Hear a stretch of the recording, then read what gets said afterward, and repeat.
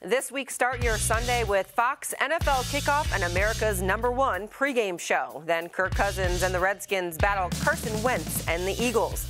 And in America's Game of the Week, Russell Wilson and the Seahawks collide with Aaron Rodgers and the Packers or other regional action.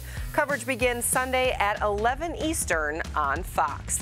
Welcome back into Drennan Live here on Sportstime Ohio. We are joined now by Ryan Fowler of FoxSports.com, our fantasy football expert that we have each week right here on Drennan Live. You can follow him at Fox Sports Fowler, and I know we have a lot of fan questions for you today because, Ryan, so exciting, the playoffs are finally here. So maybe we'll start off with your best advice for everyone, kind of generalized, best advice for playoffs. Yeah.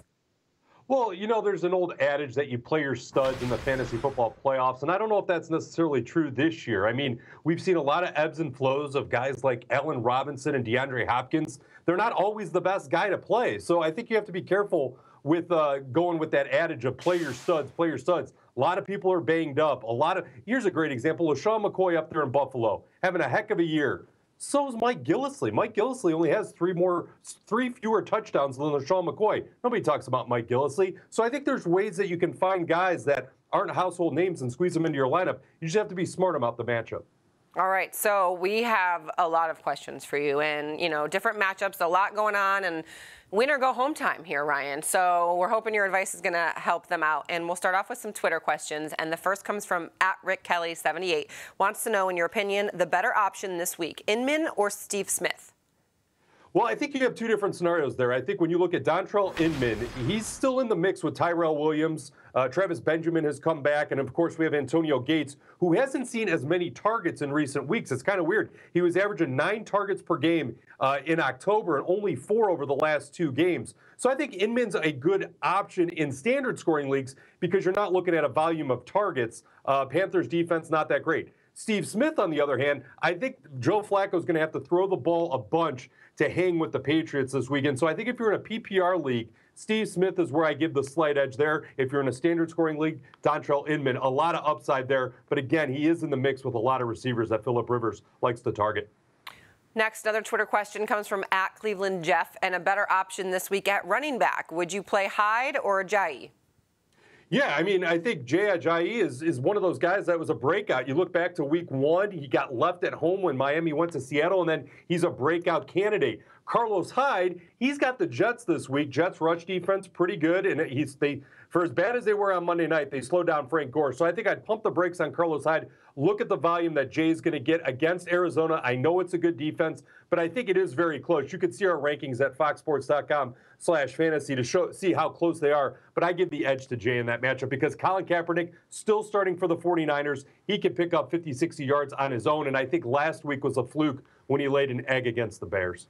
And you guys update those standings a couple times a week, right, on foxsports.com/fantasy. You can go there and see, Right. Updated stats on everybody.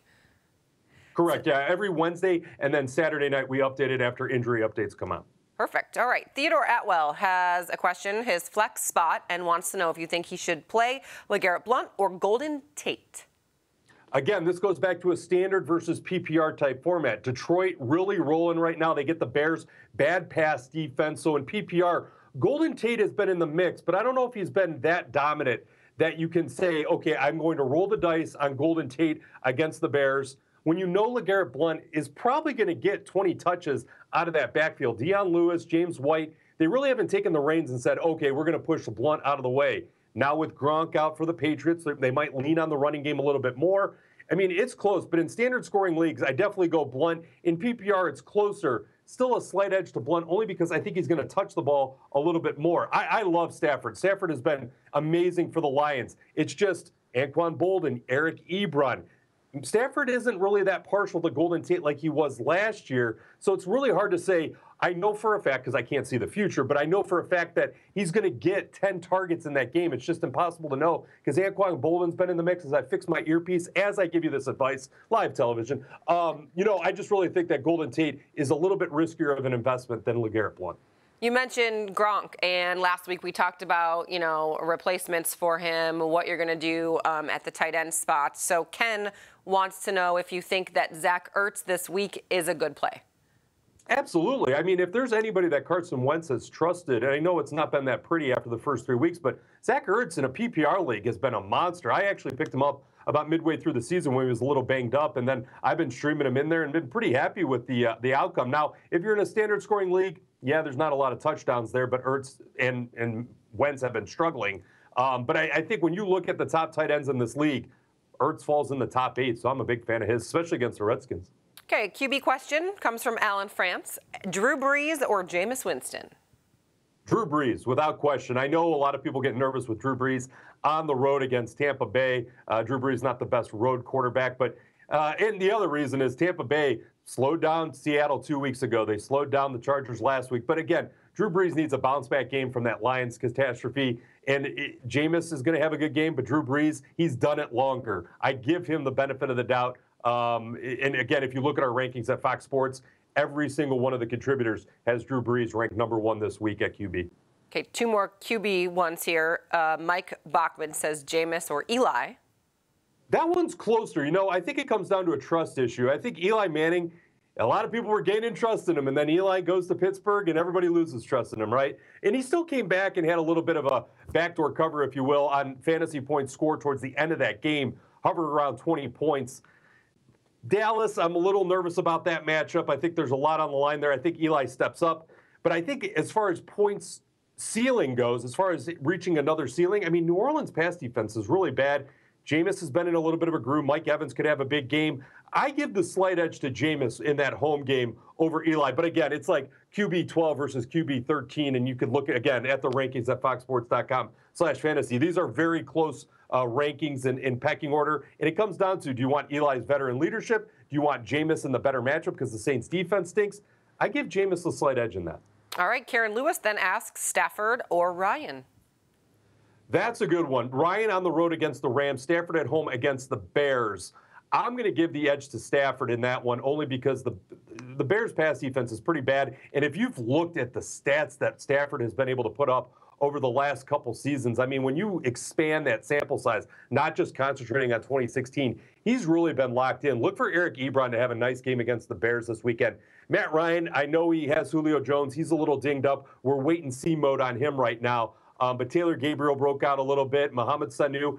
It's just they can win with Devonta Freeman and Tevin Coleman. They don't need Matt Ryan to win the game for him. Again, you're talking about 2 top 5 quarterbacks in the league this week as far as fantasy terms. I think Stafford gets the slight edge there.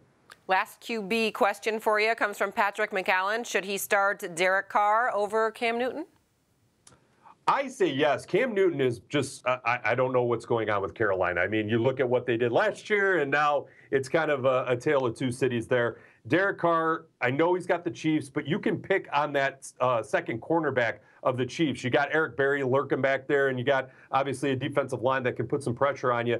But the Raiders are averaging 30 points per game. I know it's a Thursday game. I know some of those games can turn ugly. But Cam Newton hasn't really shown anything in recent weeks. And San Diego's defense isn't too bad. When you take a look, again, I know I keep pushing everybody to the website, but look at the rankings at Fox Sports. Cam has been really pushed down to that 18 to 20 range. I mean, he's not really in the conversation where Derek Carr, because they are averaging about 30 points per game over the last 5-6 weeks, he's going to get the edge. Talking with Ryan Fowler of foxsports.com. You can follow him at Fox Sports Fowler.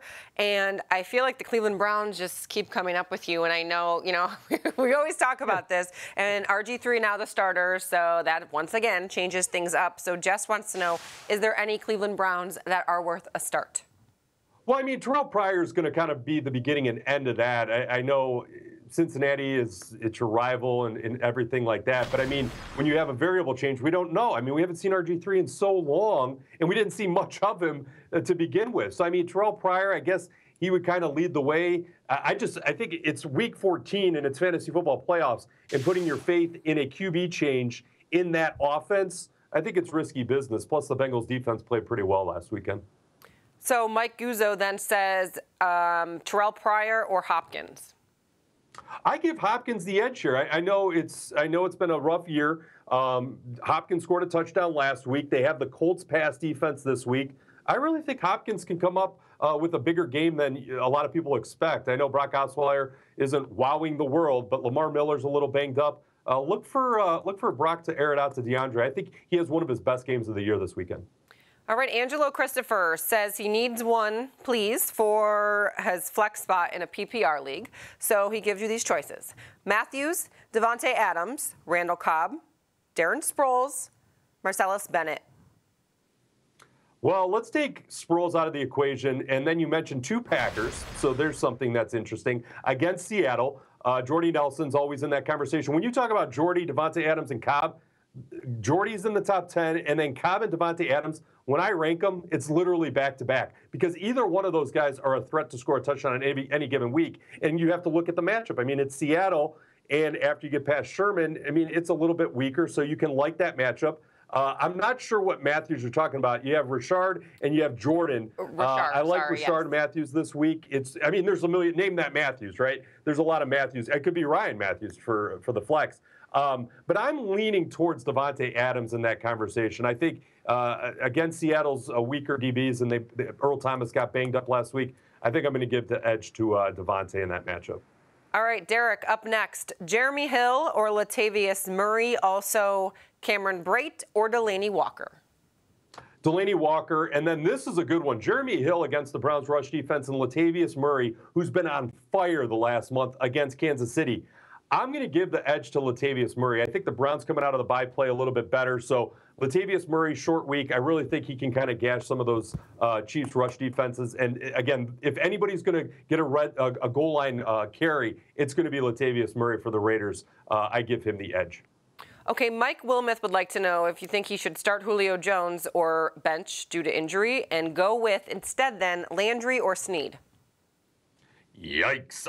So there's 2 parts to this. Julio Jones, we don't know if he's active, you're going to start him, because they're not going to throw Julio Jones out there at less than where he can't compete or be a decoy. I think they're going to put him out there. I mean, this is what we've dealt with Julio his entire career. If he's out there, I think you have to start him. And this isn't go back to play your studs mantra. It's just, I think Atlanta's smart enough to know if Julio is healthy enough to be active, they're going to get him involved. Plus, your other 2 options are a little dicey. Jarvis Landry, absolutely not. Willie Snead could become interesting if, let's just say, Julio misses the game. Snead could start over Michael Thomas. Michael Thomas of the Saints is also banged up. He missed practice on Thursday, so keep an eye on that if you need to stream Snead in there against the Buccaneers. All right, let's see. We have Adam. Are you playing Tyreek Hill now that Maclin is back?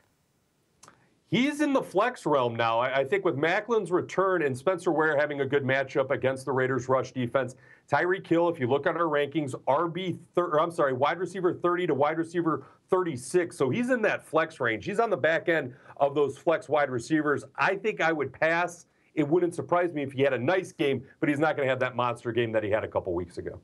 Last one. And I played last week this person who had Jordan Howard, so I got crushed. So after a 3-touchdown week, is Jordan Howard a must start against a better Lions D this week?